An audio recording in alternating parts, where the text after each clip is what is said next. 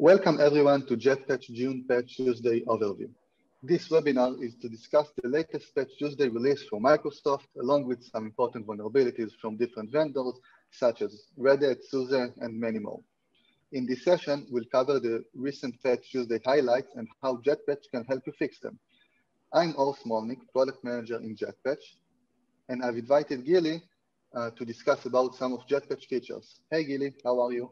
Hey, Or, thank you. I'm great. Very happy to be here. I'm also happy to have you here with us. So what do you think about this month Patch Tuesday? So for this June, Microsoft released 50 CVEs for the different Microsoft products, and it's very interesting to see what it's going to be about. And in general, in the past 3 months, there's been a decrease in the number of vulnerabilities that they're releasing the CVEs for. So let's see what we're going to have. Okay, so let's start. We will first have highlights of this Patch Tuesday. Next, we will cover 3 of the main vulnerabilities that Microsoft fixed this month. We will see how JetPatch can help you to patch this Patch Tuesday. And last thing, we will cover some of JetPatch products and see how they can also help you in your remediation process. The first thing to understand is that we have 50 unique CVEs. We have 5 CVEs, 5 vulnerabilities in critical vulnerability with an average score of 7.32. And we have 45 important vulnerabilities with an average score of 7.15. Also, a good thing to notice is that there is no moderate vulnerabilities. I know that last month we almost, I think we had 1 moderate vulnerabilities, and right now we don't have any of them. Also, it's important to understand that 6 vulnerabilities from this list are actively used in attack right now, and 3 of them are publicly known, so people can take those vulnerabilities and exploit environments using those vulnerabilities. Sounds like our customers need to patch right away if 6 of them are already exploited. Correct. Definitely right thing to do, to patch it right after the Patch Tuesday release, and when you have this patch in your repositories. Great. Also, we can see that we have different affected products. Of course, that all the Windows desktops and Windows servers versions are part of them. We also have some vulnerabilities for the Office suites, and even we have something for Paint 3D if you are using that, and the Windows Defender. We can see that most of the vulnerabilities are related to remote code execution, with also some of them related to high privileges. And it's important to know that those are very critical attacks that can happen to your environment. So like we said before, it's very important to patch your environment. The first vulnerability that we will cover is about Kerberos authentication. It is rated as, the severity is important with 9.4 score. This is actually the highest CVE in this Patch Tuesday, although it is important and not critical. To understand it better, Kerberos is a computer network security protocol that authenticates a service request between 2 or more trusted hosts across an untrusted network, such as the internet. And it uses secret key cryptography and a trusted third party for authenticating client-server applications and verifying users' identifications. Using this vulnerability, an attacker can bypass the authentication and actually have high privileges in your environment. If you have, of course, that the affected environment is all the Windows servers and desktops, and it is part of the monthly security update that Microsoft releases. The second vulnerability is about HyperV. We also saw a major vulnerability in the previous month. So this is another one that Microsoft fixed. This is also an important vulnerability with a score of 8.6. Like the previous one, it is all about denial of service.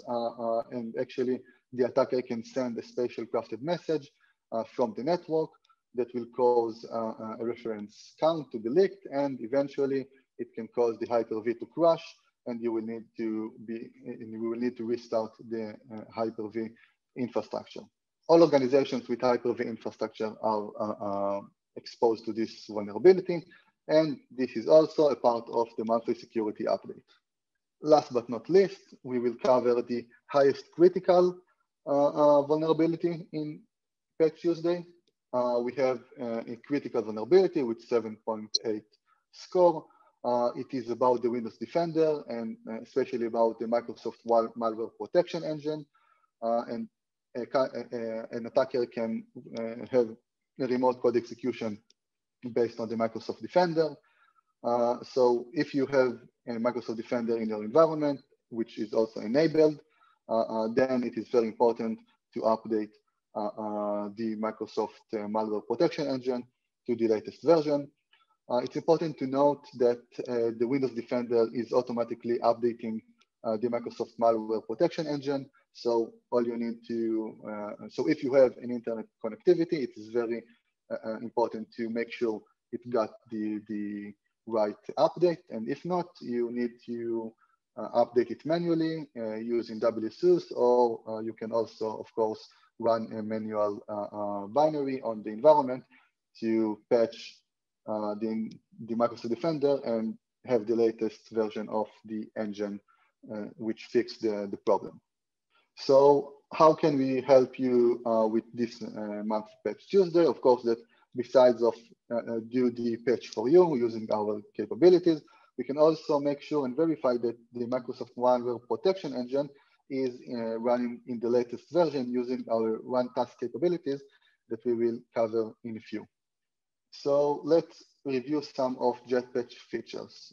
So now, after we understand some of the important and critical vulnerabilities in Patch Tuesday, let's review some of JetPatch features and see how they can help you to patch your environment.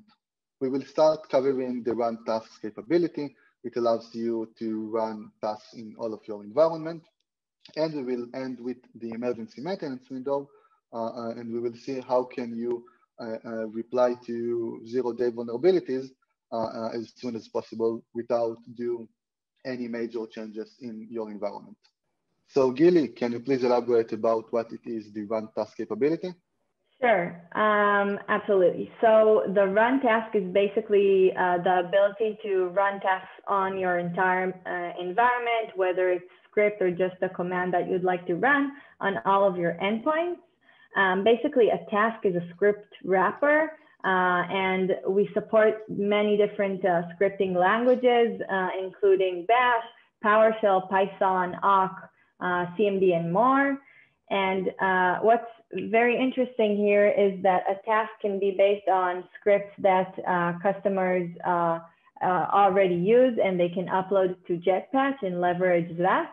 And we also offer a very wide library of built-in tasks that you can use, such as reboot, advanced reboot, and services to start and stop them, and many more interesting things that you can use.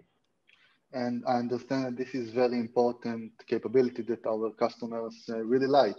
So do you know to tell us why? Yes, absolutely. So basically, as a pre-sales engineer, we find that many of our prospects see this as a very valuable feature because they have the ability to run the tasks on the entire environment, and not only, but to schedule a specific time for running these tasks is a very powerful thing to do. They generate reports and perform analysis based on the output of each and every task. And they really love it. It's a simple way to run your tasks, but the visibility you gain from it is great. And how can you use it for patch operations? So we leverage those tasks for pre and post tasks that you need. So if you want to back up your servers before actually patching them, or maybe start and stop services before and after, or just simply reboot your endpoints after you patch them, you can use our task functionality to do so. As part of our workflow capability, right? Yes, yes, it's part of our workflow, which is an automatic way to run all the tasks you need before the patching and after. So Gili, can you please show us how we are using the run task capability in JetPatch? Definitely. Let's show them the UI. Okay, so as you can see here, this is our endpoints management tab. You can see here the entire environment, all the endpoints from the different operating systems that you have. And by simply choosing and filtering the list of endpoints you'd like to run the task on, you just check them, select the action, and click on Run Task. By that, as you see, an interactive window is opened, and you can basically select the task that you'd like to run. And you can also, as I mentioned before, run the task on a specific date and time. So if you check that checkbox, you can just select when would you like that to run, and JetPatch will automatically know when to execute it. And how will you use this feature in the current Patch Tuesday? So this is a really great question. I think you mentioned it before regarding the Windows Defender CVE that Microsoft has released for the malware protection engine. The run task capability would be a really great way to leverage that. As you said, we don't need to do any active action of patching for this CVE, but what we actually need to do is to perform some tests to see that the version was updated. So I highly recommend using our run task functionality to just execute a command that checks what's the version. And by generating a report with the output of all the tasks we've run, we can see what's the protection engine version. And if some of them are not yet updated, we will know exactly which endpoints needs to be fixed. Really quick way to validate and make sure all the engine is up to date and everything is on place, and my environment is not vulnerable. Exactly. So instead of running manually a command on each and every endpoint in your environment, you only need to add this command to JetPatch, execute it in 2 clicks on your entire environment, and see the output by generating a report. So it's very, very quick and very simple. Nice. Yeah. So the next feature that we will cover is about the emergency remediation plan. But before we can talk about that, let's talk about a regular remediation plan and a regular maintenance window.